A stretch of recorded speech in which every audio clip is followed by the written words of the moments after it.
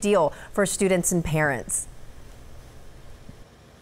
Hey, good morning, Lydia. Well, first of all, it's a big deal because of the desire that there was in the area to have a school here in the first place. And then the second reason is because of everything the school has to offer. We mentioned that it is a CSTEM school, so there's a lot of opportunities for students inside of those school walls. Now, the school opened back in August of 2019. So if you all remember, it hasn't been open for an entire year, and already school officials say they are expanding. Now, one of the reasons the school was a big hit was because it incorporated things like computer science, technology, engineering, and math into every aspect of learning. Here at Dove Mountain, students learn to garden, they use different tools, and of course a whole lot more that's all meant to advance their learning. Now, construction of the new classrooms, they have already started. Those new classrooms will actually allow for 150 new students to enroll for the following school year.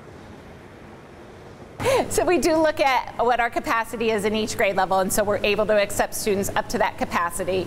And so based on our staffing, we will be adding a few new staff members next year.